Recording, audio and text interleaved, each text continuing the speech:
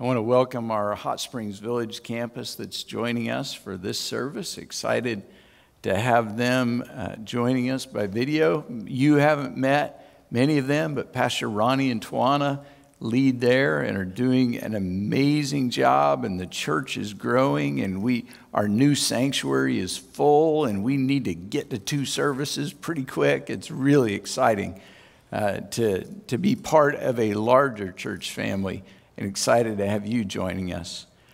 Here's my question. Do you have an enemy? Maybe someone current, or maybe it's because of something in the past. You're unusual if a name or a face doesn't come to mind.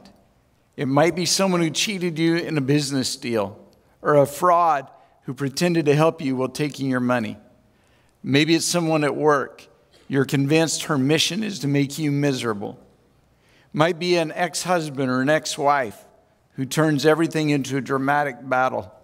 Maybe it's someone who told vicious lies about you, or someone who tears you down and constantly takes advantage of you. Maybe it's a bully at school who harasses.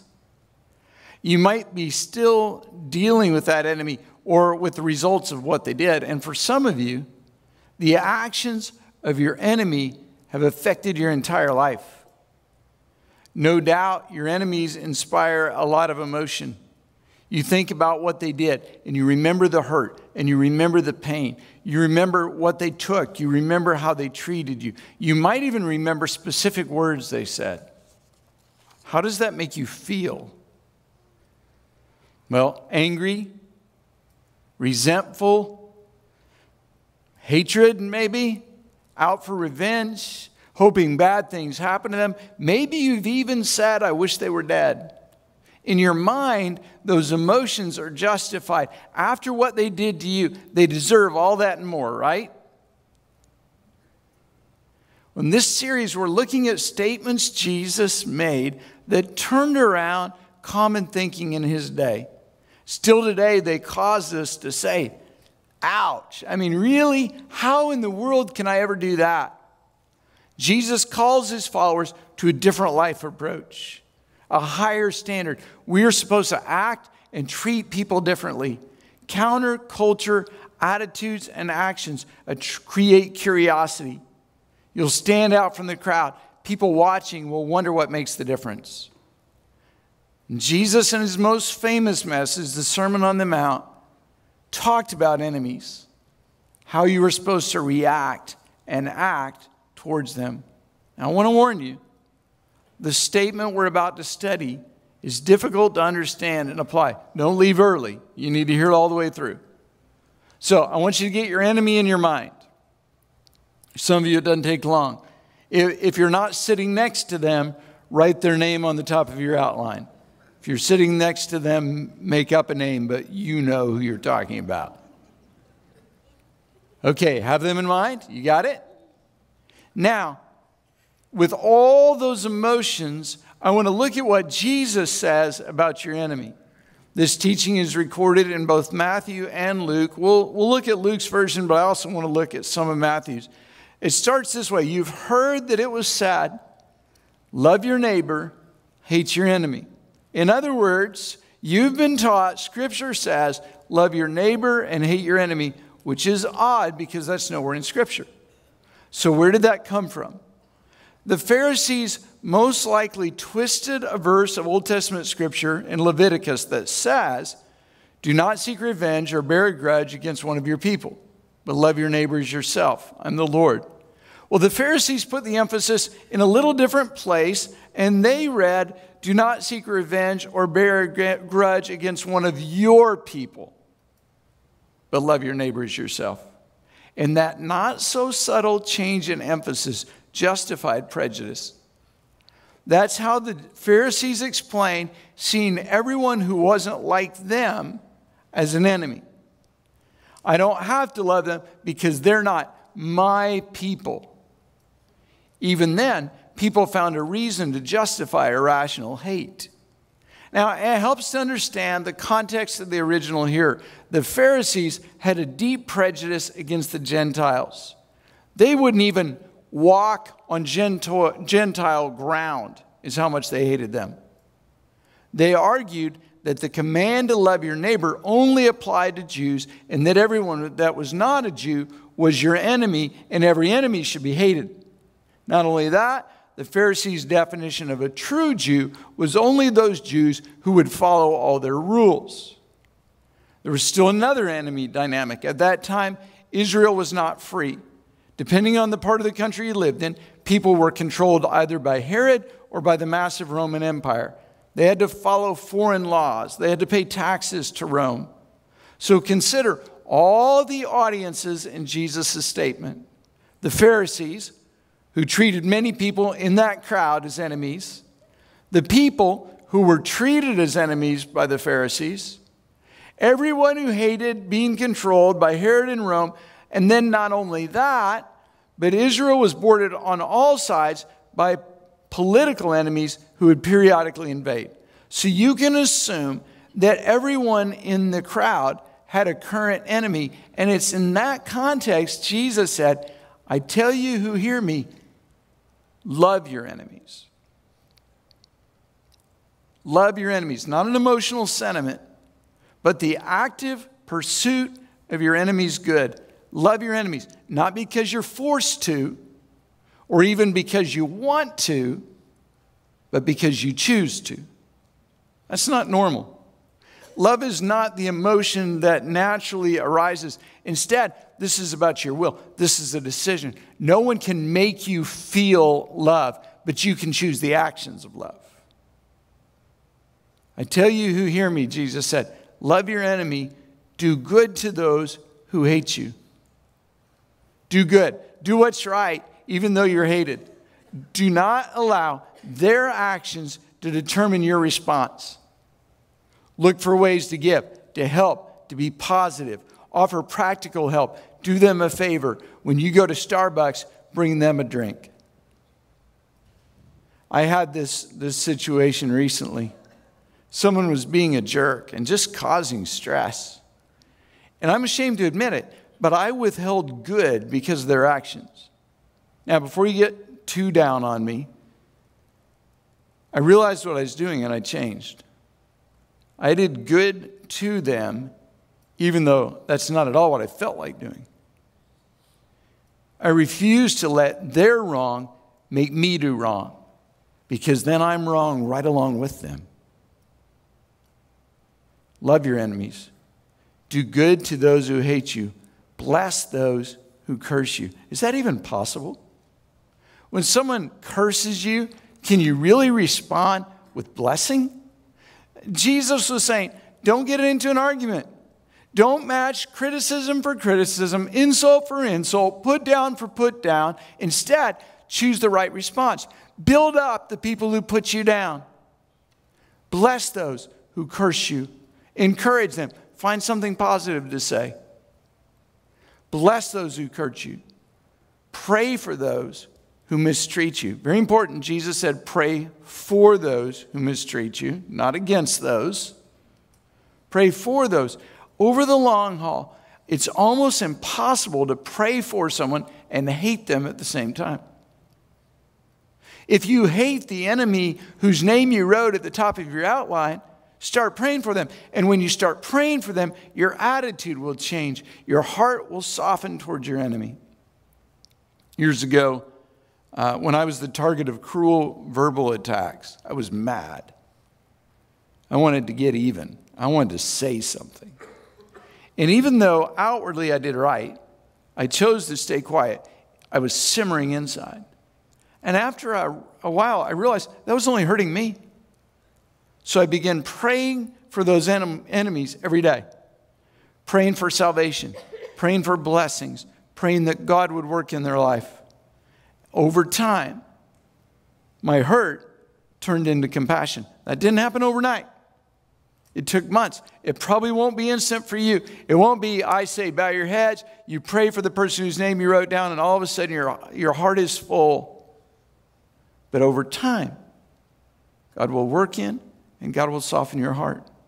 It seems like a contradiction, but when you no longer hate your enemy, you win. That's when you win. You're not fighting their battle. Instead, you rise above that and you model the attitude Jesus commanded. Your enemy will be confused. Others watching will notice. Jesus said, bless those who curse you. Pray for those who mistreat you.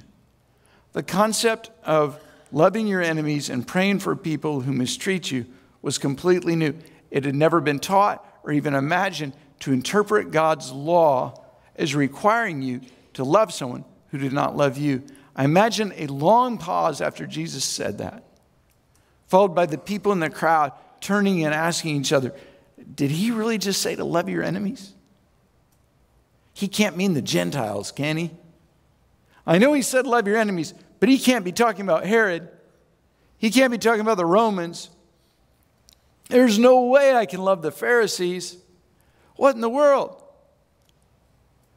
Jesus gave 4 commands how you're supposed to love your enemies. First, love them. How do you respond to your enemies? First off, love them. That's not easy. Why did Jesus have to start there? See, we have a tendency to turn the difficult commands of Jesus into suggestions or options. But this was not a suggestion. This is a command. First, love. Second, do good. Your natural tendency is to do bad towards your enemies, to pay back evil for evil, to get revenge. Jesus said, resist that impulse, do good instead. Third, bless your enemies. This is where I think it really gets tough. Encourage them. Refuse to enter into a war of words. Instead, say good things to them, and very important, say good things to others about them. And finally, pray for your enemies. Pray God will touch them with his love. Pray God will reach them with his grace. Being a follower of Jesus means following his commands. This isn't optional. Then Jesus went on to give some practical advice of how to implement this. He said, if someone strikes you on one cheek, turn to him the other. This is not about pain. Being slapped on the cheek was more an insult, a humiliation, and the normal way to respond was to fight right then. Jesus said, don't do that. Don't take the bait. Don't retaliate. Don't respond to your enemy's foolishness with foolishness of your own. And really, we could probably stop right there. The modern application is when someone challenges you to a fight, walk away. When someone insults you in front of a group, don't insult them back. When someone posts hateful things about you on Facebook, don't respond. When someone cuts you off in traffic and almost causes a wreck, don't honk your horn and yell at them and act like a fool. When someone doesn't invite your kid to the party, don't pay them back by not inviting their kid. When someone hurts your feelings, don't hurt them in return. When someone cheats you in business, don't look for a way to get even. Instead of making a fist, turn the other cheek. Now, I know you were taught different. Listen to me, boy. Never back down from a fight. If you don't respond to the challenge, everyone will think you're weak. If they start it, you finish it. Stand up for yourself. Don't you take anything from anyone. That's all good, solid, redneck wisdom. But the problem is, it doesn't match the teaching of Jesus. And that's our standard. You're supposed to be different. If someone takes your cloak, don't stop him from taking your tunic. Give to everyone who asks you. If anyone takes what belongs to you, don't demand it back. Matthew adds, if someone forces you to go 1 mile, go with him 2. Again, understanding context helps. In those days, tax revenues didn't cover all the needs of the Roman army. Bands of soldiers roamed the country. If they saw someone with something they wanted, they requisitioned it. They often abused that privilege. They just take things for the fun of taking something. The soldiers could also make the people provide forced labor. Instead of carrying their own stuff, they could legally command a citizen to carry it. And that's the context where Jesus said, if they ask you to carry their stuff for 1 mile, go beyond what they ask. Show love to your oppressor. That's where we get the phrase, go the extra mile. Do more than what's required. Do more than what's demanded. Live different. Finally, Jesus taught what we call the golden rule. We love to quote the golden rule, but it was taught in regards to your enemies, not to your friends. Jesus said, when it comes to your enemies, do to others as you would have them do to you. Instead of doing to others as they do to you, treat them the way you want and wish they would treat you. Instead of reacting to the way you're mistreated or spoke about, instead respond the way you want to be treated and spoke about. Instead of allowing other people's reactions to determine your response, choose your response in advance. I will talk about you the way I want other people to talk about me. I will give to you the way I want people to give to me. I will treat you the way I want to be treated. I will encourage you the way I want to be encouraged. I will bless you the way I want to be blessed. I will love you the way I want to be loved. Imagine applying that to every relationship in your life. At work, at home, at school, in your marriage. How different would that be? Jesus continued, if you love those who love you, what credit is that? That's easy. Anyone can love people who love them. Even sinners love those who love them. And if you do good to those who are good to you, what credit is that to you? Again, that's easy. It's easy to repay good with good. Even sinners do that, Jesus said. If you lend to those from whom you expect repayment, what credit is that to you? That's not giving. Anyone can do that. Even sinners lend to sinners, expecting to be repaid in full. But love your enemies, do good to them, and lend to them without expecting to get anything back. That is a high standard, isn't it? Maybe even ridiculously high. Pastor Rod, why in the world would I do that? And how could Jesus expect that? If I do that, people will run all over me. They'll take advantage. They'll call me weak. Well, thankfully, these commands of Jesus don't stand alone. They come with a promise.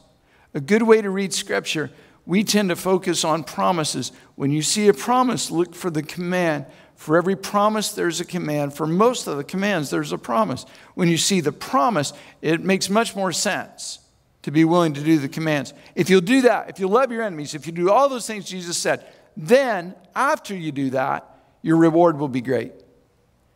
And you will be sons of the Most High because He is kind to the ungrateful and wicked. Be merciful as your Father is merciful. No one had greater enemies than Jesus, so He could speak with authority on this issue.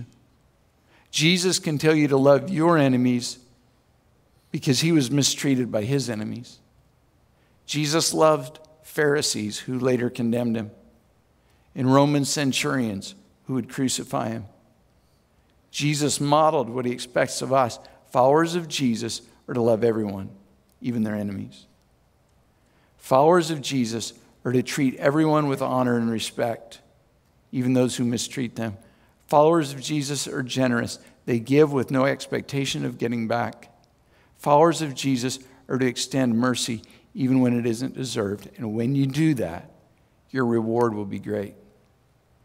What your enemies have taken from you will be nothing compared to God's reward. Every insult, every injustice, and every hurt will quickly be forgotten when you are blessed by God for following His commands. Now, I want to give you some questions to help you with self-evaluation, real fast. Questions you can ask yourself to see how you're doing in this area. Number one, how do I view myself? Do I deserve better treatment than others? Am I more important than them? If you've made this statement, well, I deserve better, it's a clue. Number two, how do I view what I have? Are my possessions exclusively mine that no one else should have? Number three, how do I view my enemies? Do I see them as potential followers of Jesus, or am I waiting to celebrate when they burn in hell? Number four, how do I view my loss and my pain? Do I need others to suffer because I suffer? Do I need to get even? When my feelings are hurt, how do I respond? Number five, how do I view God? Do I trust Him enough to believe that He will more than replace everything that's been taken by others? Number 6, do I treat others the way I want to be treated? Before we pray, I want to take a minute and I want to answer the questions that I know some of you are thinking. So does that mean I have to let my enemy back in my life? Do I have to do business with the person who cheated me? Do I have to spend time with my abuser? Do I have to remarry my abusive spouse? No. It would be foolish to allow your abuser to continue his or her abuse.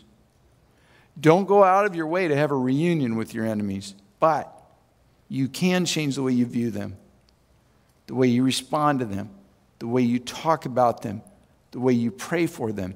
When you do that, God will honor it, and he will reward you for the mercy that you show to others.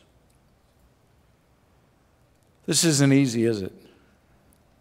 You're really quiet because this isn't any fun either. Nobody's like, yeah, I can't wait to get out of here. I'm going to go love some enemies.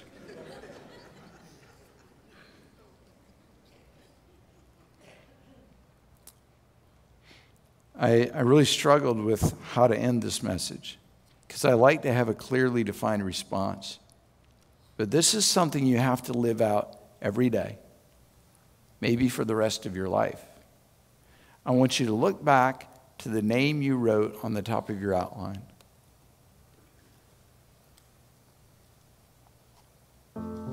And now, thinking about that person, whether that's a current hurt or a long, long ago hurt, I want you to reconsider them in light of the commands of Jesus. Not options, not suggestions, commands. See that name you wrote down? We really don't have an option on this. We've got to do what Jesus said. We have to love our enemies and pray for those who mistreat us and do good to those who use us and abuse us. I want to pray for you because there is a world watching, and you best demonstrate the love of Jesus when you face opposition. You best demonstrate the character of Jesus in response to enemies. Just like Jesus said, it's easy to love people who love you. It's easy to bless people who bless you. It's easy to be generous to people who are generous with you. It's easy to be kind to people who are kind to you. The true test of our faith and our following is, how do we deal with those who treat us wrong? As followers of Jesus, we've got to be different. I want to pray for you that the way you treat and respond to others will reflect Jesus' commands and will beautifully demonstrate his mercy and his grace. If you're currently dealing with an enemy, I want to pray for you that Jesus' words will change the way you respond, and that when you change the way you respond, God will gain glory. And then the bonus is God will reward you for following his commands. Would you bow your heads? If you say, Pastor Rod, the name I wrote on the top of my outline, it's really current. This is a current situation ongoing in my life. And even while you're talking, I can't imagine how I'm going to be able to do this. And I need the grace and the help and the strength of God to be able to live this out. If that's you, stand up. We're going to pray real quick. I want to pray for you. Say, what will people think? They'll think you got a current enemy. That's what we're praying about.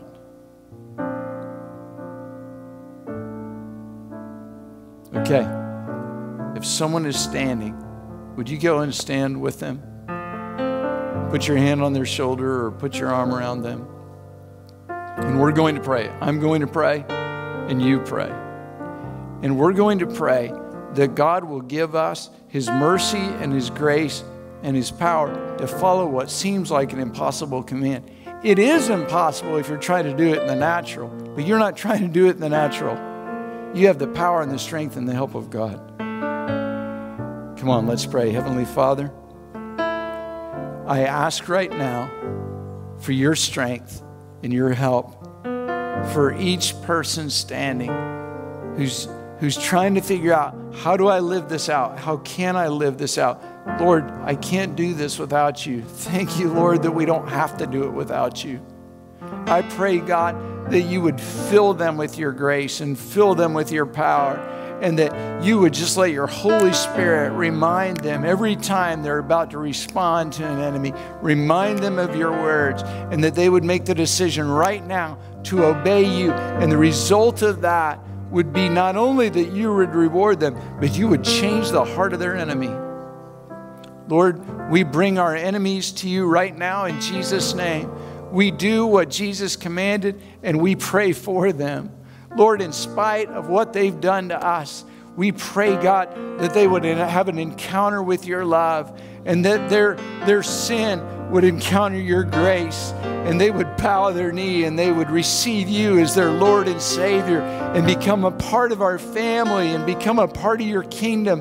God, we pray that you would bless them, and that all of heaven, Lord, would be concentrated towards them.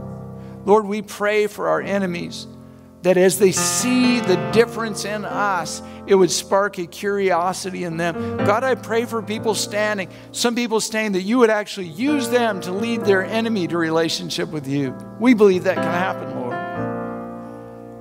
Lord, give us the strength to stand and to obey your commands. And thank you, Lord, that your commands come with a promise, and we know we'll receive the reward. Lord, now I pray for people that this week, when their enemy comes to mind, or where their enemy calls, when their enemy walks past, your words would come to their mind, and they would think, I'm going to do good. I'm going to pray for them. I'm going to love them. I'm going to go the second mile. Jesus, change our hearts and use that, we pray. In Jesus' name, amen and amen. God bless you. I love you. Have a wonderful week.